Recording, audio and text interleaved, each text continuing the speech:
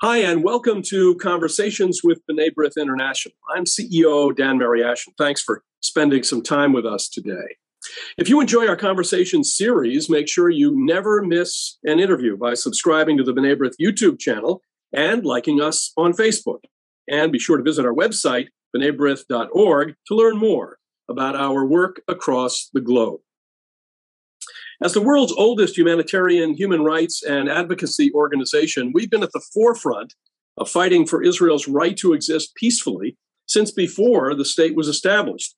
Since 1947, we've served as an NGO accredited to the United Nations, where we continue to work tirelessly to ensure that key issues are addressed with a specific focus on the safety of Israel and the Jewish people. And we see the ongoing efforts to portray Israel as a racist state practicing a system of apartheid, similar to the one practiced by the infamous South African regime, as outrageous and dangerous. This terrible accusation against the Jewish state, which aims to criminalize its very existence, is not only coming from the United Nations, an organization that has already accustomed us to its type of outrageous language due to its undeniable bias against Israel, but also from global human rights organizations such as Human Rights Watch and Amnesty International. And we cannot remain silent in the face of these very serious and libelous attacks. And that's why we decided to convene a group of renowned international law experts who use their authoritative voices to respond to these dangerous and false accusations. We've already completed the first part of a report, which is now available on our website. And we have the honor today to speak with our first two contributors, Eugene Kantorovich and Thane Rosenbaum. Professor Kantorovich is a professor at George Mason's Antonin Scalia School of Law and the director of its Center for International Law in the Middle East. An expert in international and constitutional law, he has published more than 30 academic articles in leading law reviews and peer-reviewed journals. His scholarship has been cited in precedent-setting international law cases in the U.S. and abroad. Professor Rosenbaum is a law professor, legal and Middle East analyst, novelist, essayist, and distinguished university professor at Touro University, where he directs the Forum on Life, Culture, and Society. He's the author of numerous books and articles and has written for the New York Times, the Washington Post, the Wall Street Journal, the Los Angeles Times, CNN, and the Daily Beast, among other publications. He's also a legal analyst for CBS News Radio. Eugene, Thane, thank you so much for being with us today. Happy to be here, Dan. I'd also like to welcome Adriana Commissar, our special advisor on Latin American and UN affairs, who will conduct the interview with me. Adriana, thank you for joining us today as well. Pleasure. So the first question goes to Eugene. You mentioned in the report titled Israel Apartheid is the New Zionism Equals Racism, that the baseless comparisons between Israel and the apartheid South African regime are not new, and note the infamous 1975 United Nations General Assembly resolution that stated Zionism was a form of racism. This resolution, by the way, was approved by the United Nations only 30 years after the Holocaust. The truth is that we're used to expecting this type of outrageous allegation from the United Nations, but we now see major global human rights organizations making the same claims. Why do you think this is happening? I think it's happening for a number of reasons, and some of those reasons I think are good reasons, or that is to say, encouraging reasons. You can see this from the rhetoric and, let's say, the publicity campaigns surrounding the release of the Human Rights Watch and Amnesty International reports. It's clear they were aiming for headlines because they would say, for the first time ever, Human Rights Watch says Israel is an apartheid state. They've said it in various ways before. Something really new. Now we're saying Israel is an apartheid state. And as I show in my paper, as we just discussed, there's nothing new about this, right? As a matter of fact, like many other forms of anti-Semitism, it's hard to come up with something new. We've seen it all before. And in particular, this was the 1975 Zionism is Racism resolution specifically talks about Israel's imperialist, racist South Africa. And of course, there were hardly any settlements at the time. It wasn't about the West Bank. It was about the idea of a Jewish state is illegitimate, and they compare it to South Africa. So we know it's not new. So they're trying to get some attention to accusations against Israel. And I think, so the good news, I'll tell you the good news. The good news is it shows that a lot of other rhetoric that has been used to attempt to demonize and single out Israel and make Israel beyond the pale hasn't worked, right? So for a long time, they were talking for a long time about Israeli human rights abuses, and nobody believes that story anymore. They were talking a lot about the occupation, and people see this as Jews living in communities. Palestinians numerous times had an opportunity to choose to end the occupation, to choose a state, and the Palestinian refusal to do so has made people tired, I think, also of the occupation narrative. So they need to turn up the rhetoric, and it's very hard for them to do because they're already maxed out. And I hope I won't be frivolous to say it's like Spinal Tap. In the movie Spinal Tap, when you have the heavy metal band and then the guitar's turned up to 10, right? Where if you're already rocking out at 10, where else can you go? You need to add 11. There's no 11. It's the guitar volume goes up to 10. Add an 11. So these groups could not be more anti-Israel if they tried, but so they need to add something at the end of the dial, and apartheid is that thing. And in the sense, the apartheid allegation is so easily refutable. It's so good. There's no separation in Israel of any population. Arabs have political rights. There's a Muslim Arab became the first Muslim judge on the Supreme Court. And every day Israelis, open up the news or go on Twitter to see, is the Muslim Brotherhood going to stay in the government or not stay in the government? Israel being the only country in the Middle East that has a Muslim Brotherhood party in the government rather than in the secret police cells, so jails. So why make an accusation so easy to refute? In a sense, it's a sign of desperation. On the other hand, it's also something about our media and cultural environment. Nobody's going to read long articles about this, but what matters now is just headlines, is just tweets. And we know we all live in an increasingly polarized political environment. And in that kind of environment, you need to make the most inflammatory accusations possible because people aren't going to really read it. They're not going to figure out. They're not going to listen to the explanations. So this is the idea that's very popular in media studies now of the Overton window. The Overton window is the parameters of acceptable argument. And by making a very extreme argument, they're in a sense shifting the parameters of what can be said. And most observers are going to think, that the truth is somewhere in the middle. So to get observers to adopt extreme views, you need to make the most extreme claims. We see this in our politics, and they're just mirroring it. I'll say one more final thing about why. Again, I'm not sitting there with Amnesty International at their meetings. But I think it's important, first of all, so I don't want to over-psychoanalyze them. So the best thing to do is to say what they said.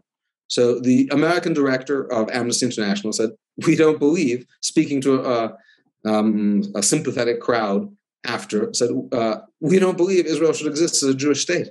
We're against the idea of a Jewish state. We're against the idea of a Jewish state. Guess what? That's Zionism is racism. So they are seeking to abolish Israel in the form that it was created in 1948, and they have made their agenda abundantly clear. Yes, I'd like to ask a question to Payne.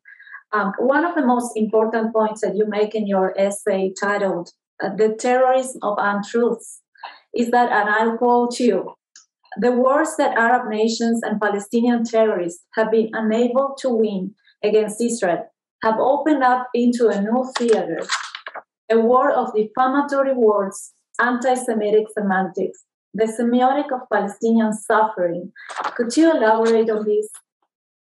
Well, it is obvious. Well, first of all, again, thanks for inviting Gene and myself. And I will not be able to beat Gene's Spinal Tap reference. That was classic, totally appropriate. And I didn't even know he was old enough to know that movie. 11.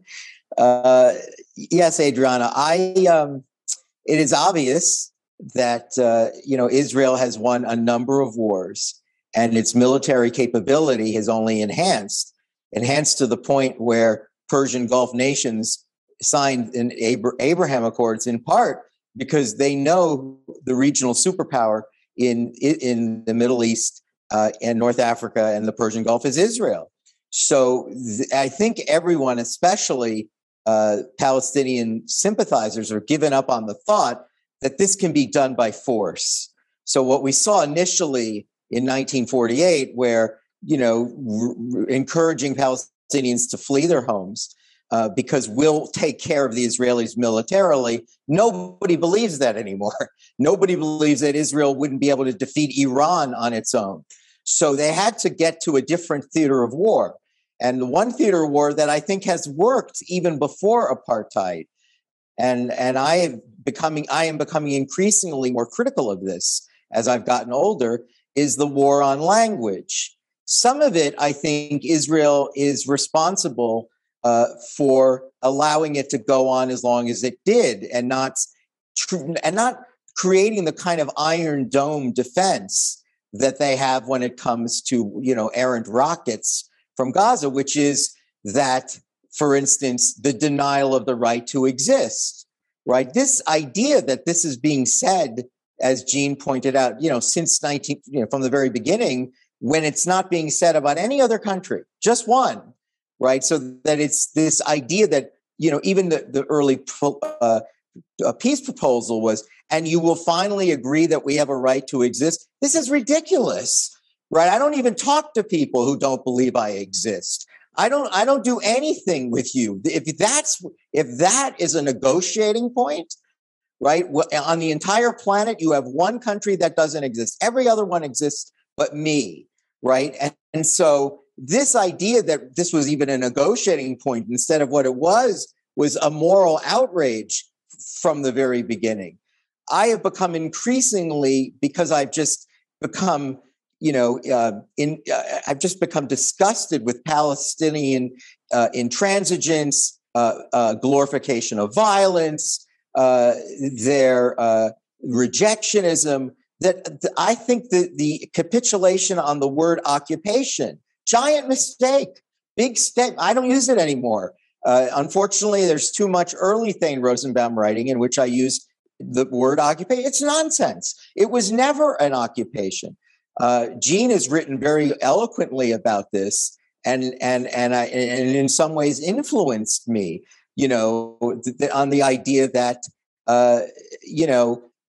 if anyone has the best legal title, everyone's got not tremendous legal title. But if there's any country that's got best legal title to the West Bank and Gaza, it's Israel. So the idea that this post-Oslo accommodation, where everyone, especially in Israel, and they still do refer to the word occupation, if you mess around with language, if words don't have common meaning, moral meaning, that are grounded in moral truths, historical moral truths, then you get this next wave. You get something called apartheid, which is the absurdity of it. It doesn't belong in any conversation associated with Israel. Ethnic cleansing. I've been a human rights law professor for 30 years. I speak around the world. One of the things I always say is, genocide is pretty clear. If you speak to the Congolese, the Rwandans, the Armenians, the Cambodians, and of course the Jews, at the end of a genocide, you have to have fewer people living than there were before. You have to have fewer people. 6 million has its own term of art for Jews. 800,000 has its own term of art for Rwandans, right? 1 million for Armenians, right? The Palestinian population has more than doubled since the, quote, occupation. Why are we using words like ethnic cleansing?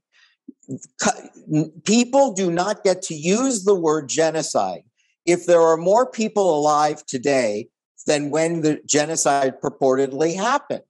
And so again, unique to Israel alone, you see this sort of laziness when it comes to language. And it does seem that Israel's enemies have recognized that the war of words and the war of libels is something they can win. If it comes to fighting off the IDF, they can. But what I'm pointing out is that apartheid, it falls into a category of a number of other words that were always misapplied, that should never have been accepted. And Israel continues to have to fight these words. And apartheid is now, in particular, with these two new reports, the new word. Oh, and I would just lastly say, do not underestimate the George Floyd factor here in the United States. Black Lives Matter. It's true around the world. The word racism today, right? Associating yourself with racism, as you see in our political culture in the United States, everyone is called a racist. You could do anything and you're called a racist. So given the centrality of this word racism, you can see why Human Rights Watch and Amnesty International have said, where we really got to go? We got to show racism because people are really stupid. They've been told we have a United States president who continues to say the word systemic racism. He doesn't know what it means. He really doesn't. And people use these words very casually. And I can say, as a law professor, there is racism in the United States, but there's no systemic racism. But it doesn't matter. People will keep saying it. And I fear that you're seeing this with the apartheid report as well. It's cynical and deliberate. Use the word racism, associate it with Jews, and everyone will come along. Well, Thane, let me pick up on words and definitions. Another important point that you make is that the reports from Amnesty and Human Rights Watch use the word apartheid even when the basic elements of the legal definition of apartheid are not met. Now, clearly, you're a professor of human rights law. Clearly, there are attorneys somewhere in those organizations. You would think who would vet the use of words, but yet this is what they're doing. So it's kind of like a casual throwing out. I think both of you have made that point. But the legal definition seems to have been lost somewhere in the background. The real legal definition. Well, Dan, I don't know if I can answer this or you want Gene to answer, but I would simply say it's, again, not dissimilar to what we're seeing in the United States. I think that Amnesty International and Human Rights Commission have picked up, they're what's the word? Free riding. They're free riding on the focus on racism in the United States. So, for instance, they went to law school. They know that the Palestinians are not a race. They're a people. They're a nation. They're an ethnicity, but they're not a race. So to say the word racism applied to a people that are not a race, well, they go, well, maybe they're not a race, but we can use their ethnicity in the same category. Well, lawyers don't do that, right? That's not what they're supposed to do. You don't just fudge, well, you're not exactly a race. And similarly, they're saying, well, Gene makes this point repeatedly too. Well, there's no actual separation. Yeah, that's right. There's not. In Israel, Arabs and Jews ride public accommodations, public transportation, sit in the same restaurants, sit together in rock concerts. There's no actual separation or systematic oppression and separation that is required for the definition of apartheid. It doesn't exist. So they've come up with something that I think is very similar to what you see in the United States, which means inequality. If you see inequality, then you can just add everything to it. And so that's what they're also saying. Talk about bastardizing the word. And they're saying, well, you may be right. There's no separation and they're not really a race. But if there's inequity between Jews and Arabs, it can only mean one thing. Jews are racists. It can't be anything else. And it's, by the way, notice it is exactly the argument that's being used in the United States. If there is any inequality or any disparity between the races, it can't have anything to do with anything else. It's not about hard work. It's not about effort. It's not about intact families. It's not about anything but race. It's the only reason for inequality. And that's exactly what's going on in this report. They're completely ignoring the legal definition. And they're saying, well, as long as there's inequality between the Jews and Arabs, Israel must be racist. And therefore, it's an apartheid state. Let me just add something to Sure. I want to just point out why it's important to talk about the legal definition. The legal definition is important to point out. And I want to also offer a thought about, do they have lawyers in these organizations? I want to make it, Thane isn't suggesting that like Israel's doing something like apartheid, but they get off on a technicality. Apartheid has a very long definition of which none of the aspects match up, not a single one. But the definition is long and complicated to show how extraordinary a crime apartheid is. And how extraordinary is it? So far, the international community and these organizations have only deemed one country in the whole history of human badness to be an apartheid country, namely South Africa. Not China with the sterilization of the Uyghurs, not to mention Tibet, and there's so many things. Not Iran with their elimination of the Baha'i, essentially. None of that. So it's a high standard, and it's supposed to be an awesome term, like the worst accusation. But you need lawyers to make rules, because rules are designed to apply to other cases, right? You need a definition, and you need to really think about what definition you're using if you're going to think, oh, well, how's the next case going to? Do we really want to call country X, call it Iran, which is only half Persian and half many other ethnic groups?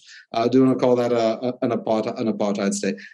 They don't need lawyers, because they don't need to ask that question, because it's clear in everyone's mind from the beginning that this is what Justice Scalia used to call a one-ride ticket, right? Like a one-way, good for this ride only. You tear it up afterwards, and there were Amnesty International, I think, to show this. They're not just engaged in sort of writing reports; they're engaged in propaganda and advocacy. They took out ads in the UK at bus stops and tube stations, and they said like apartheid countries in the history of the world. South Africa, 1. 2, Israel. So it's clear they're done. They're not interested in China. They're not interested in anything really. And so they don't really need to be careful with the definition, because they're very conscious of the enterprise that they're engaged in. So I just want to point out, I think Thane did them too much justice to suggest that they're conflating racism or racial inequality with apartheid, because there's more racial inequality in much of the world, including probably the United States, than in Israel, but they're not sticking the apartheid sticker on those. So it's racial inequality of result if you're Israel. So really it's just, and if you're Israel does all the work there. Well, Jean, you actually answered part of my question, because it was, I wanted to ask you about the methodology used by these reports to conclude that Israel is an apartheid state. Yes. So the methodology is very simple, so there's a definition. You need various kinds of acts of murder, enslavement, oppression, etc. So they really skip that, and what they do, it's what I call throwing the dart and drawing a target around it. They basically have a list of Israeli policies that they don't like since 1948. Many of these policies are debatable as a policy matter. For example, the nation-state law was a big debate in the Israeli Knesset, whether to have Hebrew as the sole official language. Almost every country in the world has only one sole official language, regardless of how many minorities it has. But okay, it's a debatable. It's a debatable thing. So they take everything Israel does that they don't like. Much of these being policies that were only adopted in response to waves of terror, and not for clearly any kind of purpose of domination. And then they say, so it all adds up to apartheid. But you can tell there's no methodology, because the first practices they cite is 1948, the establishment of a Jewish state. So they see it as apartheid from birth, and thus a result, anything Israel obviously does as a Jewish state, or to secure itself, would be apartheid. And most notably in their methodology, they discuss the whole history of the Israeli-Palestinian conflict without mentioning Oslo, without mentioning that Israel allowed the creation of a Palestinian government, which governs the lives of 90% of Palestinians. Now, they might say, oh, those are Bantu, like South African Bantustan. South Africa purported to create autonomous black homelands. But the difference is the international community didn't recognize those autonomous black homelands and said they're Bantustans because they were clearly puppets. Nobody thinks Mahmoud Abbas is an Israeli puppet. He's not like reading instructions from Israel when he passes the pay-for-slave legislation, allocating 7% of the Palestinian Authority budget for the murder of Israelis, when he flies around launching international prosecutions against Israel. He's clearly not a puppet. Whatever you think of it. And it's clearly not a puppet state, which is why it's actually recognized by about as many countries as recognize Israel. The existence of the Palestinian Authority, which governs the daily lives of 90% of Palestinians, and is the government with which they interact, governs their taxes, their education, their welfare, their pensions, everything, is not mentioned in the report. It's as if it never happened. The Intifadas, as if they never happened, and Israel's offer on at least 4 separate occasions of the creation of a state. Right? Imagine if the South Africans said to Nelson Mandela, "Hey, you wanna have a country? But some other time, I want more territory for him." Right? He wouldn't be Nelson Mandela. So they just miss that. So and then anything that Israel does, they say, "Oh, that's proof." And I have to say, and the list is too long, but they both distort facts and they also invent a fair number. I think that's a short description of the methodology. Can I just add something to comment? Go ahead. Sure. I just want to add something quickly to the Abbas anecdote that Gene just discussed, which is that there may have even been a more cynical reason not to talk about the Palestinian Authority. Because if you talk about the Palestinian Authority, you realize that Abbas is now, in the 14th year of a 4-year term, right? So if you focus on the Palestinian Authority, it's not just that the international community recognized the creation of a governmental unit that would supervise and play the role of a government for the West Bank Palestinians. But then you have to get around, oh my God, they're not a democracy. They don't recognize the rule of law. They don't have democratic institutions. They don't accept liberal values. And they hate that Israel can point to that. They hate that guys like Gene and Thane Rosenbaum can point to that. And so here they are, Amnesty International. They're reluctant. Yes, the paper, their report is filled with utter, lies and bad faith. Yes, but there's even more strategic reasons to leave some information out, because the good news is ultimately bad news, because it demonstrates, again, why don't we talk about the 5 rejected offers for statehood? Well, because then it makes you realize that statehood isn't what they're interested in. What they're interested in is dead Jews. When they can't acknowledge that, why would Amnesty International say, yes, this is about, let's kill some more Jews? So the idea is if they credit the peace offers, then they have a problem to have to try to explain that, how are Jews racist? How are Jews interested in a separation if they've made peace proposals? And yes, how laughable that would be if you said to a Black Afrikaner, how many times did the white population offer you a country? I mean, they would look at you. Again, all of these things are an insult to the nations that ultimately experience these abuses and oppressions.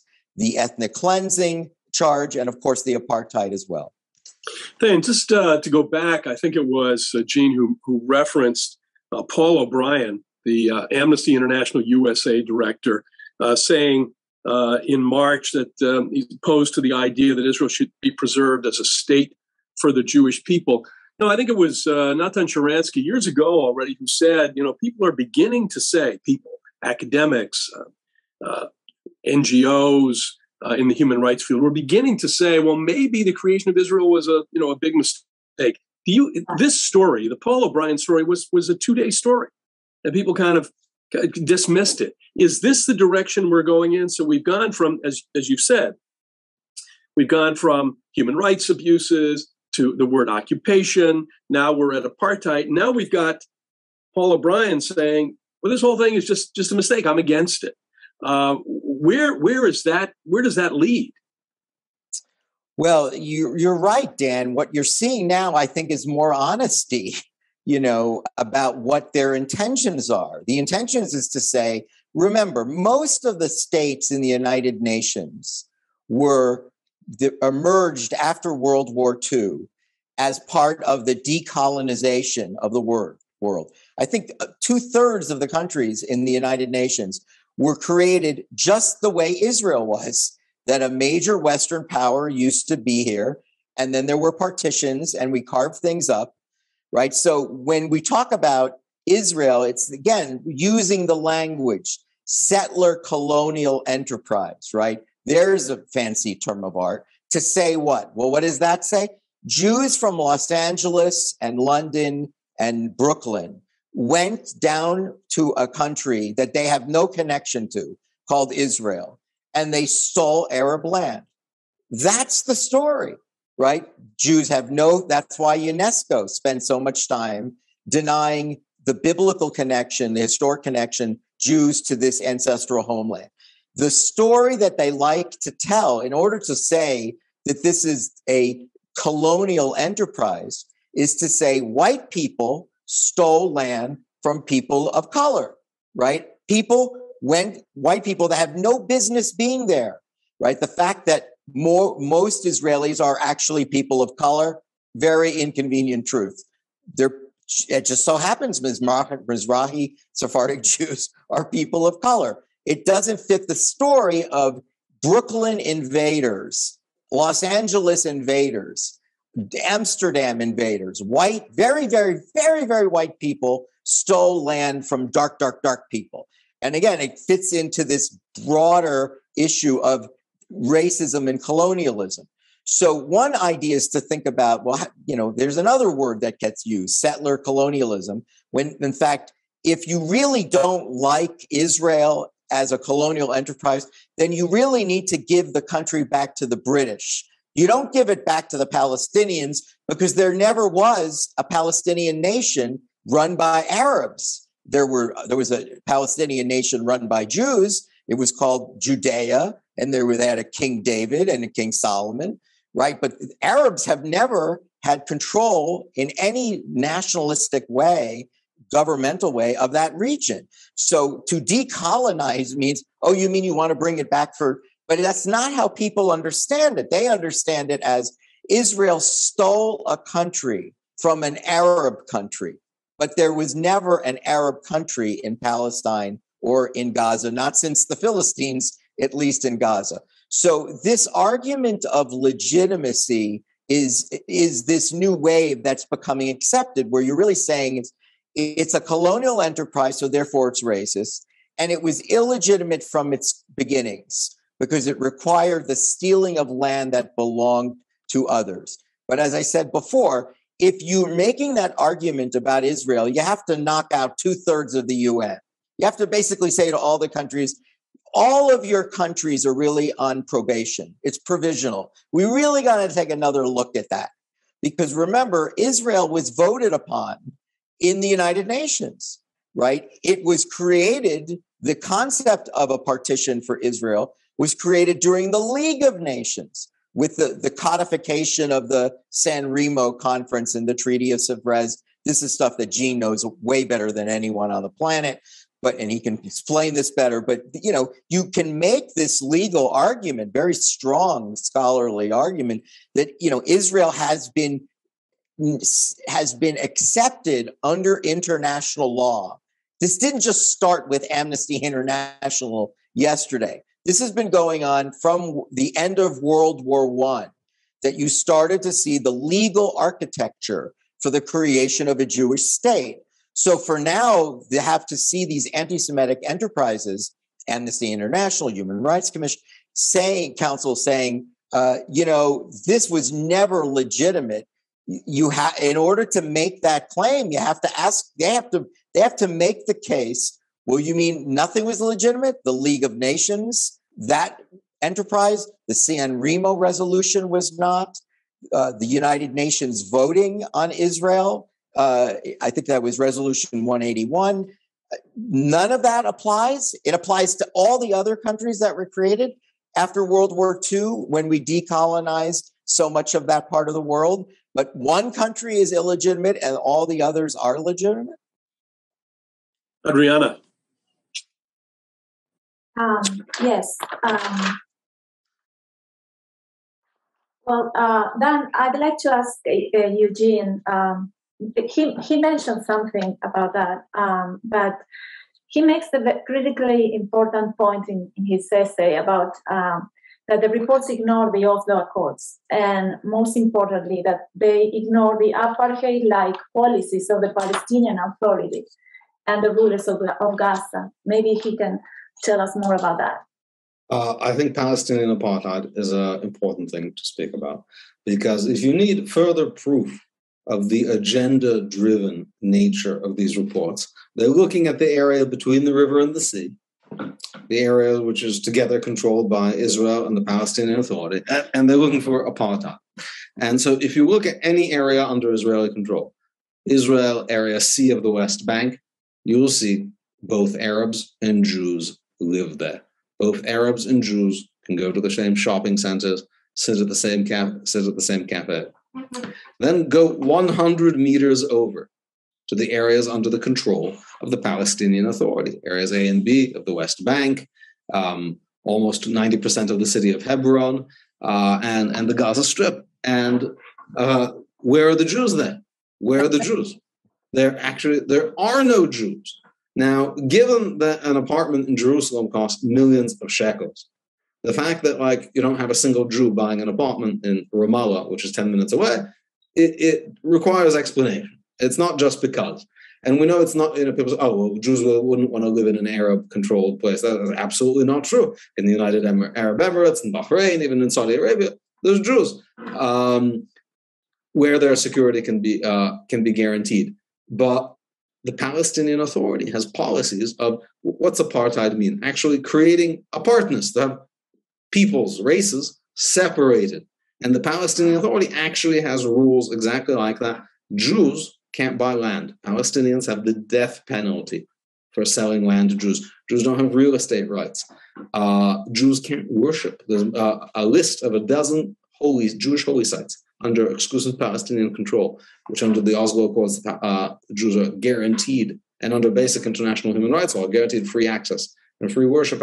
Jews don't pray at any of those sites, except occasionally they sneak in the middle of the night under armed guard.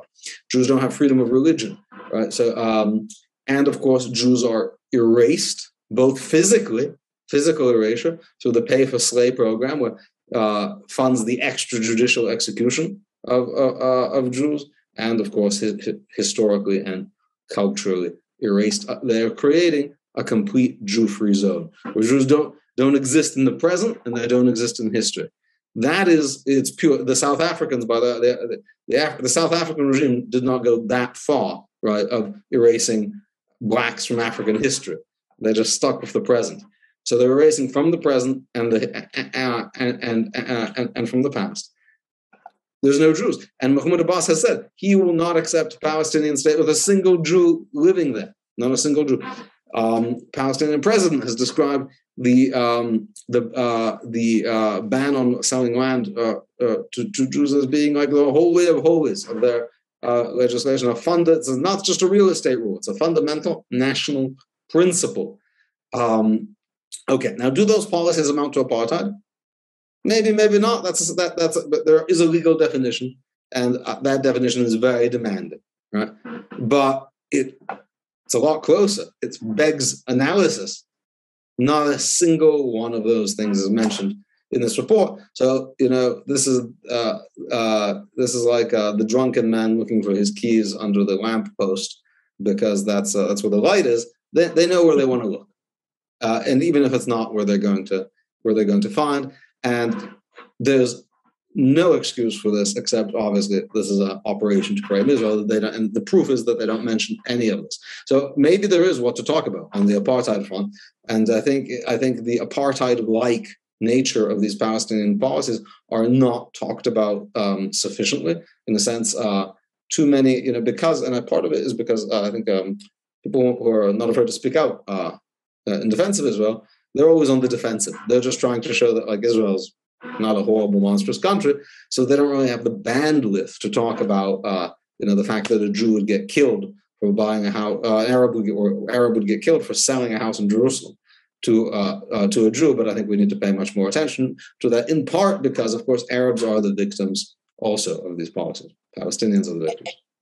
And it's not just that the report doesn't acknowledge what Gene said, which is, there is no contemplation in any framework for an Palestinian country in the Middle East where Jews would be allowed to live. It's not just that.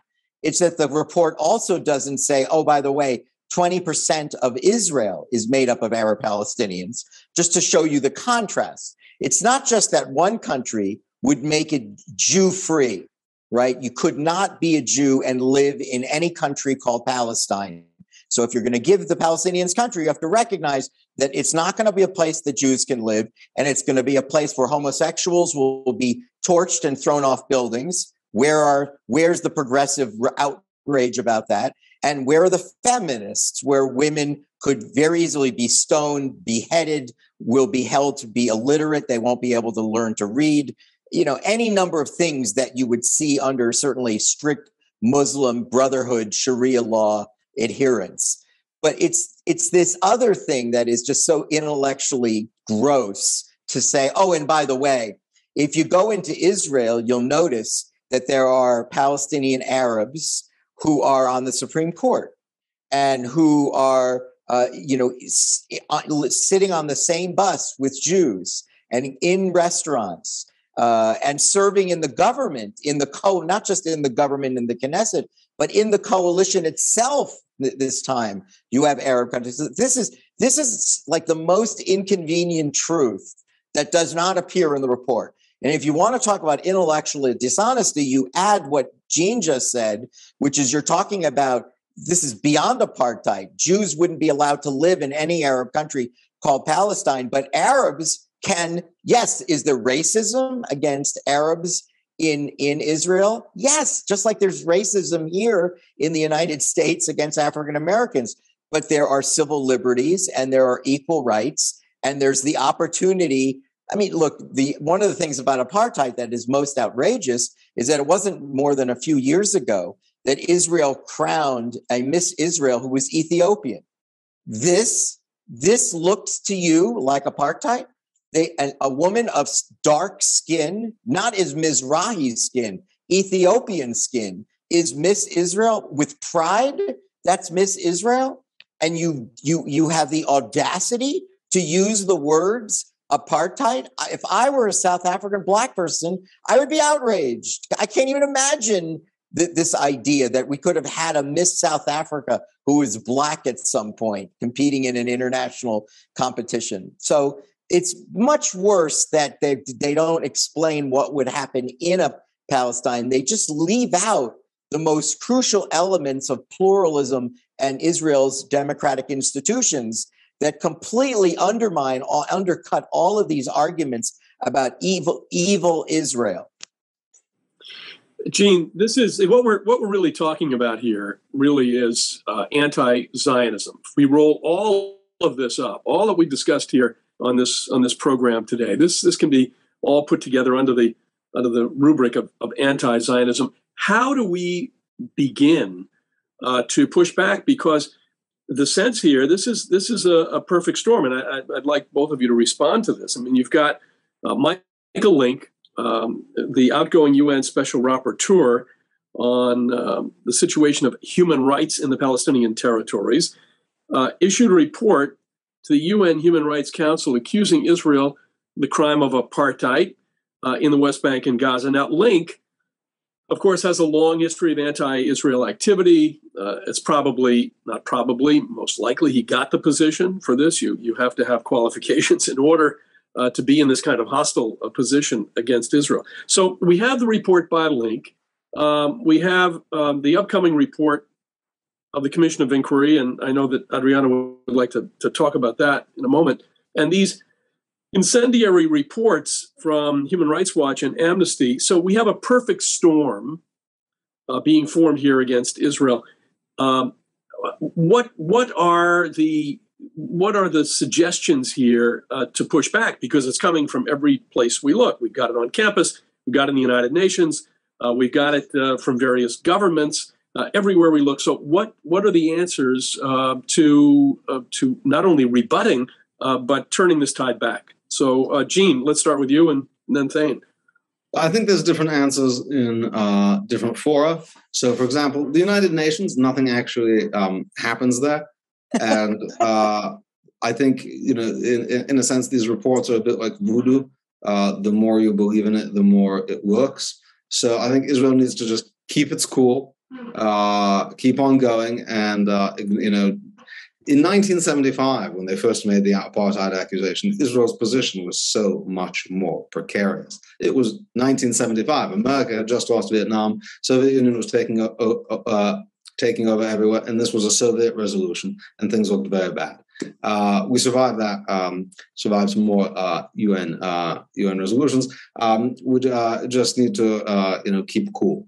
Campus is a bit of a different challenge because I think the apartheid allegation is used to intimidate Jewish students, to discredit pro-Israel causes, and to sort of impact the educational formative experiences of many young Americans. The problem is, and Thane alluded to this earlier, Israel's sort of response of Israel's, those who want to tell the truth about Israel, is often is not going to be, I think, the solution, because they say Israel's an apartheid state. Israel's defenders will say, no, it's not an apartheid state. Yes, there's racism, there's other problems, it's not a perfect country. What do people hear?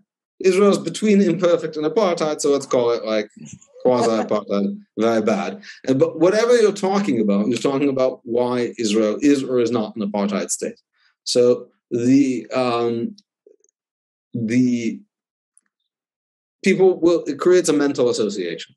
I believe that's one of the tactical goals of this movement on campus.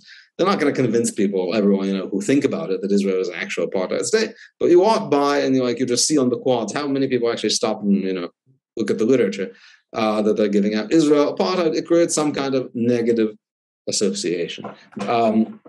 And simply rebutting it is necessary. I think it's necessary to rebut that, but it is not adequate. And I think it's important to shift the discussion to real human rights abuses, because in a sense you're wasting your breath talking about why. Let me put it this way: I liken the apartheid accusation to a blood libel in many ways. I have a lecture I give about it, modern blood libels. It's wild, it's crazy. Blood libel, the claim of the use of Christian babies' blood in matzah, it's wild in many ways. But if someone says, "Hey, Jews, you're using Christian babies' blood to make matzah," you don't say, "No, it has an OU certificate, non-gebracht. We can guarantee you kosher to the highest standard. The Hasidim will eat it." No. That's not a response, right? You don't argue the facts with a blood libel. You don't say, "Look, really, like in halacha, blood is very unkosher." That's the wrong response. But that's often what our response about I've done this myself. I'm not blaming anyone. When say apartheid, we have a Supreme Court justice, and we have the acting president of Israel, and the army officers and the generals. It's a little bit like pointing to the heksha when the kosher certification in response to a blood libel. We need to be talking about Palestinian apartheid. And on campus, I was happy to have been involved in this. For the first time this year, a campus group, students supporting Israel, had Palestinian apartheid week events on several campuses. And I think that's crucial to beginning to establish the truth. Thane, would you like to comment on that? And then we'll go to Adriana.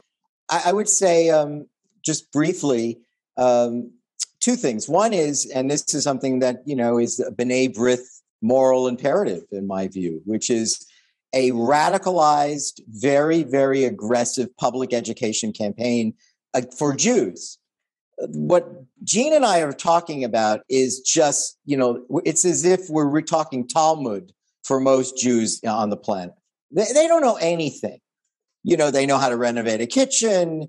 They know how to get their kids into dental school. They know certain things.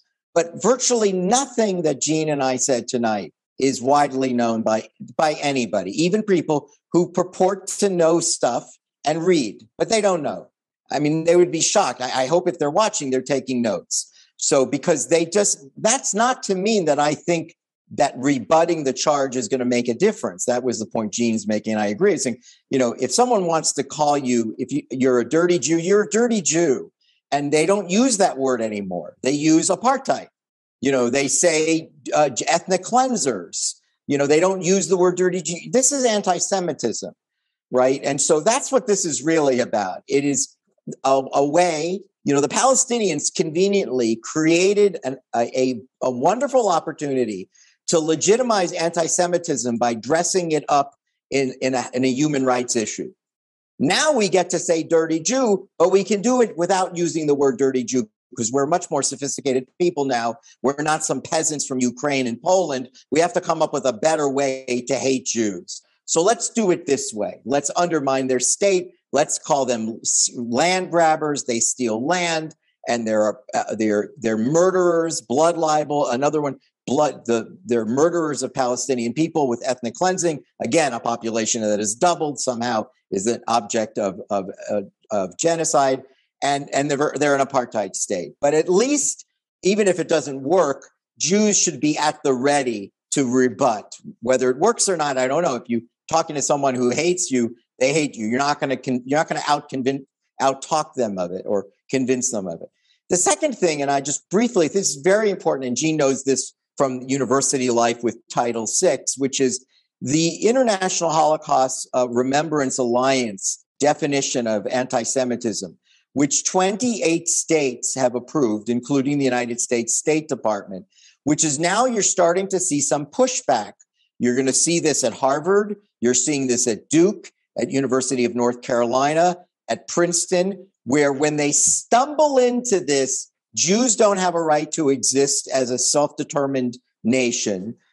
Jews are held to a higher standard, as Gene said. All the other human rights abusers around the world, we have no tables with literature about them. None. We're not interested in all of those real human rights. We're only interested in one state. And the International Holocaust Remembrance Alliance makes several points about what is anti-Semitism.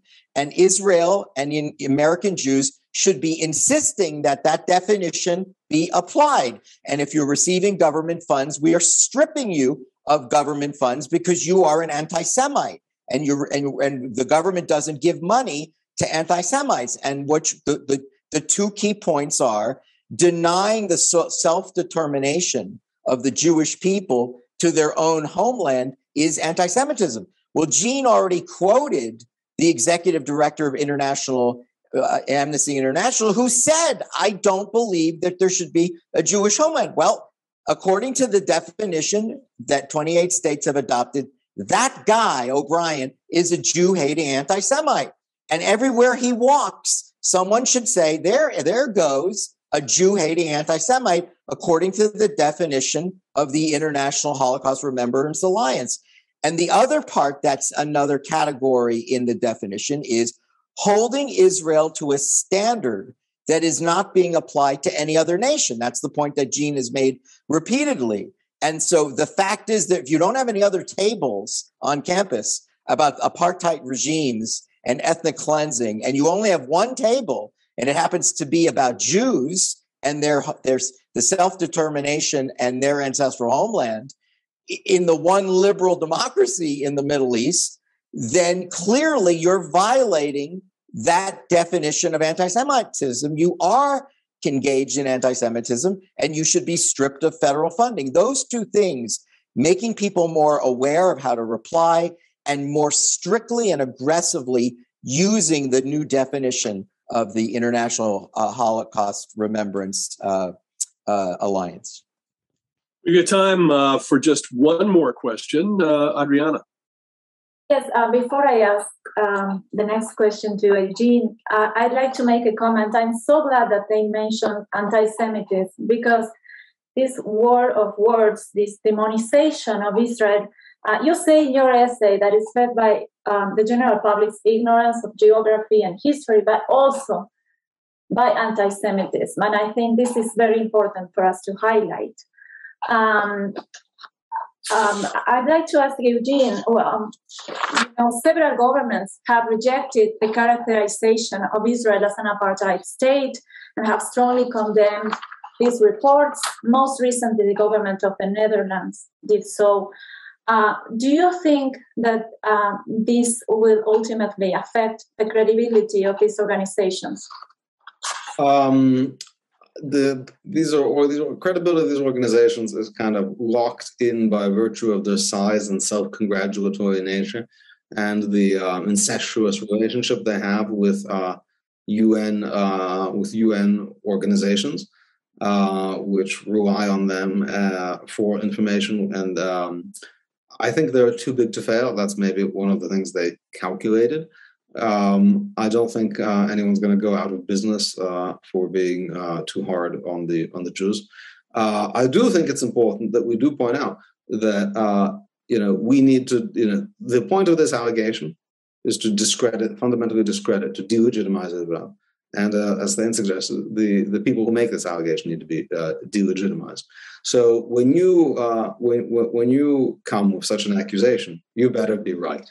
So then when very liberal countries like Holland, when some of the most progressive politicians in America, many Democratic congressmen and senators have rejected this, right?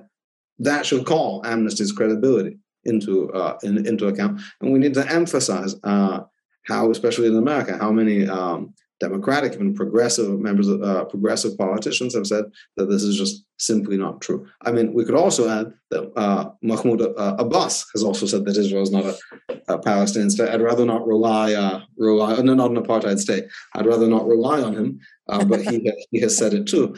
And I think that needs to be pointed out over and over again, because otherwise you just have the authority, the sort of unbiased authority of Amnesty. And Netherlands is a country that cares vastly about human rights, and it's very unusual for them to publicly criticize an Amnesty report. The UK and many countries have rejected it. I don't know a single country that's actually said, yes, like this is the case. So that is important to point out. Well, I want to thank both of you. Next up, actually, the next time we meet, perhaps, is a discussion about the Commission of Inquiry, which was established by the UN Human Rights Council. It has no shelf life. It's open-ended. Its purpose is simply to exist, to engage in this kind of rhetoric using apartheid, hostility toward Israel. It has a staff of some 18 people. It is headed. The three commissioners are known for their hostility toward Israel. And this yet opens up another avenue of this kind of defamation of Israel and the Jewish state. So we should be on the lookout for that.